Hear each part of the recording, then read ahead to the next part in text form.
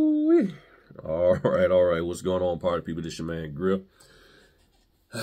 Just finished doing a HELOC. Sinus has been bothering me. HELOC, got that done. Did a last minute power of attorney last night. Somebody called me about 9 o'clock last night to do one real quick for them. Knock that out. So I got 3 closes a day and everything. So like I said, I did the HELOC real quick, and then at 11, about 10 minutes down the road at 11, go knock that out. And then I got one at 6:30 this evening, and then got a good little bit at the end of this month. So I'm gonna stay busy this week, get it all done and everything. So I'm gonna talk about this one more time. I know, personally, I don't think it's going to do any good for me to say anything about it, but the question keeps coming up. And I don't know what it's going to take for people to understand and recognize how things work, but I'm going to try. I'm going to try one more time. As far as orders, the distance from where you at to where the orders is, one of the things that some of y'all have to understand is that some people live in rural areas. So for them, and they're complaining or upset about the distance they have to drive, it's because they live far out. They themselves live far out, and they don't live in near a metro area, so it's an hour's drive for them.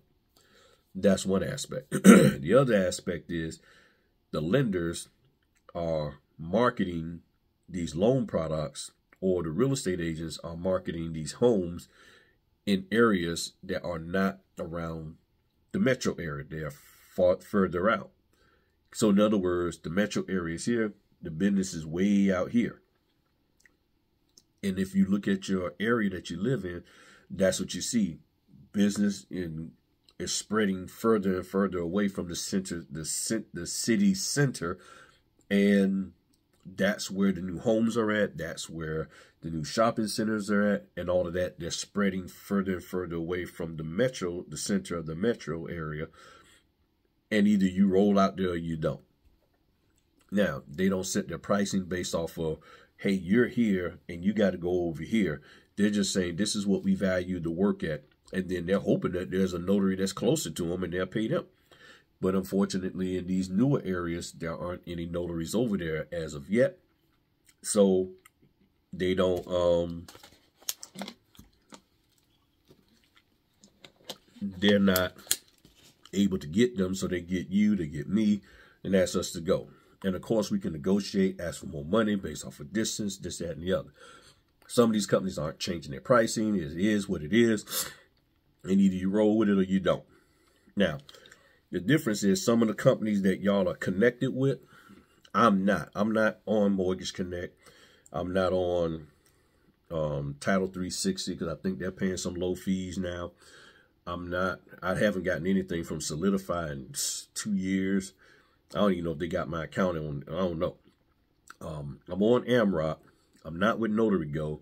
I don't even really see much from CX Choice. And there's Service Link and all of these other companies. I'm really not on any of those. So those are a lot of the times are the platforms that are paying these very, very low fees. You got to get off of those. And not saying that you have to cancel your account with them, but you need to get on to SnapDocs and the signing order. But you need to also articulate in your profile that you're doing work over here so that they'll see that you got experience. Many of you are just doing work over here with these companies, and you never see anything in your profile, and you will not change it. I mean, there's some of you out here, y'all will not change your profile because you've listened to so-and-so that has said, well, if I ran a signing company, I wouldn't look at your profile. So you listen to that person making all this money per year. No, I'm not going over there. Making all this money per year, basically selling you courses, and you're like, okay, well, I'm gonna do what they say. I ain't gonna worry about my profile, but all these other companies do. You wouldn't do that going into a W-2. You would make sure your profile or your resume is looking as on point as possible. And as much as we like bragging about who we are and what we've done, I don't understand why people won't put that in their profile. So on signing order and SnapDocs, your profile does mean a lot. And in SnapDocs, you need to put the orders in. And many of you will not do that. You will not add those orders that you've done with ServiceLink, Amrock,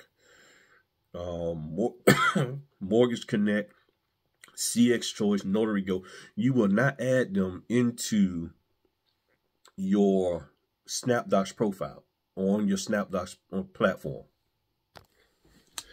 Oh, had to run and grab some water real quick. You won't add those into your SnapDocs profile. And then the companies are like, okay, we see that you are a notary, we see that you're, but we don't see any activity from you. And because they don't see any activity from you, why would they select you? Y'all want to be selected just because. So that's why you're limited in the orders that you're getting. So they need to see that you're doing work. Those platforms that I mentioned earlier, they apparently they just pay low, and they may have the money to pay you more, but a lot of them have lost money because so many notaries have taken advantage of them by making them pay higher fees. Oh, I got to change the battery in that. That's slow. I'm sitting here looking, I'm like, wait a minute, that thing is slow. That's what's happened. So those companies are trying to recoup. So in other words, if they could pay you 85, if they could pay you 100, they're like, we need to cut the fees back to this dollar amount, and we'll accept a certain percentage of errors. We'll deal with so many errors, and then we'll just make them go back and forth until they get it right. It's a bad business model in my opinion, but that's what they're doing. So if you want to get with better companies, you need to put your orders in SnapDocs so that they can see that you've been doing work. You need to articulate that in your profile so that they can see that you've been doing work with companies outside of, the platforms, companies that are on SnapDocs and signing order. They need to see that, but many of you will not do it. You just won't do it, and you're not going to do it, and you're going to continue fussing about, why can't I get any orders? You keep asking, well, Griff, you keep getting all these orders from SnapDocs. How you getting orders from SnapDocs? Because I put everything in SnapDocs. That's why. I got right now, I'm probably behind it. I'm going to be spending the rest of this week getting caught up doing that and adding in all of my orders. I probably should be at about 3,000 orders that I've done, and I'm going to put them all in SnapDocs. That's just what I do. It takes a little bit of effort, this, that, and the other, but it works. The other thing, and that's with the distance, so people are living, they're living further away, all this, that, and the other. It's not a whole, if you live in a rural and you got to drive 45 minutes to an hour to get to the metro, and that's where the orders are at, that's not on them, that's on you. Not saying that you got to move out of the country, but that's just the way it is. So from there, the big issue is, they're paying, they put the order out for, say, $85 or $75, and then they ended up pushing the fee all the way up to $125. Well, a lot of times, those companies are paying that extra fee out of their profit. So if they was getting, looking at my calculator here, can't show y'all, but looking at the calculator, let's just say the order was for the signing company got paid $150 and they paid you $85. So that means they got $65 and they're getting $65 and you're getting paid $85. When you say, well, I can't do it, or I don't want to do it for $85. So now you want $100, which means what? They're paying you $100 and they're getting $50. At some point in time, that company is going to get to a point to where they're not going to be making any money off that order whatsoever. And I know you don't care, but they care. So they're like, this is all we have, and we have to pay you out of that.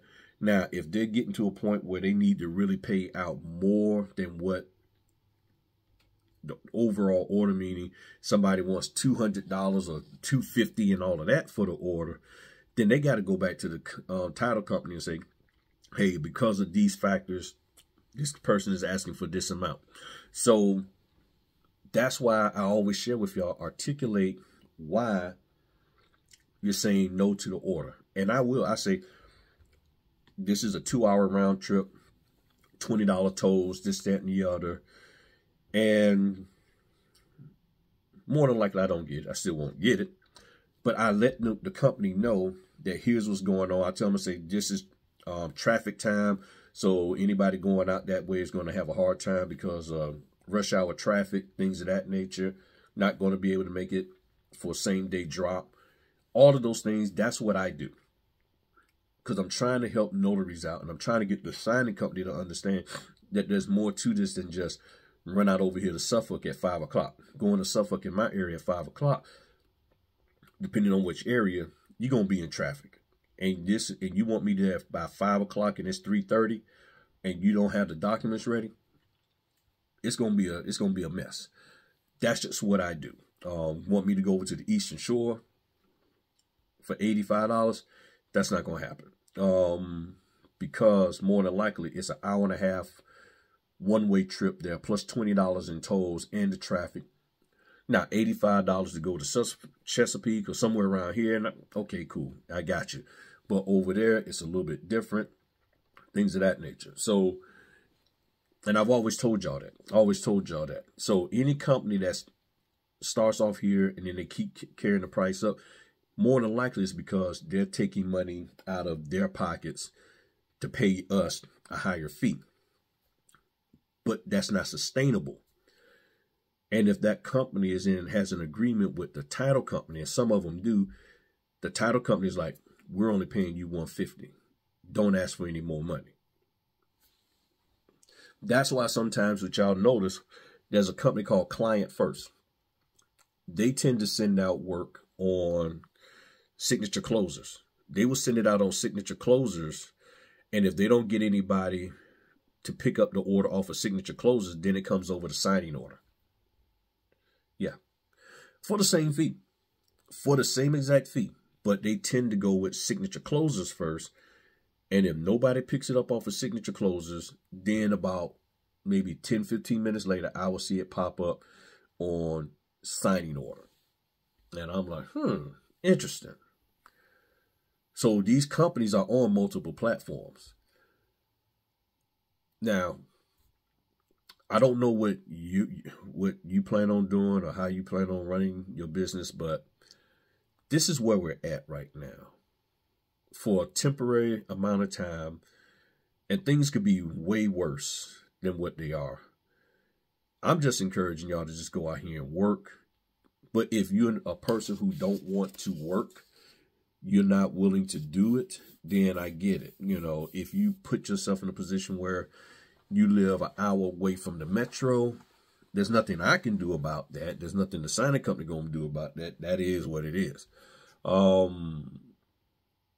If you're constantly stuck with these lower paying companies like CX Choice, Mortgage Connect, Service Link, I guess Title 365 now, Notary Go, all of them, and you're just doing all your orders through them, and you're not doing anything for making yourself look more valuable to these other platforms, and don't be paying that $40 a year to be on those platforms. That stuff ain't working for nobody. And you won't put your stuff in the in the Snap Docs. You won't change your profile. Then there's nothing nobody can ever do for you, because none of these notary trainers have the ability to get you work. They're telling you what you need to do, but the companies who want to hire you, they're looking at it different. They're like, we want to see that you've been doing the work. And if you won't go out here and do the work, then how will we know that you've done the work and you have the background and experience? So we're at a little bit of a dilemma here as to what you're going to do. You're either going to poop or get off the pot. You're going to go out here and run your business the way it needs to be ran. But then that means you got to take some time out and learn and figure out how business should be ran, and get out of the emotionalism of it and get into the practicality of it. All right. I'm going to talk to y'all later. Peace.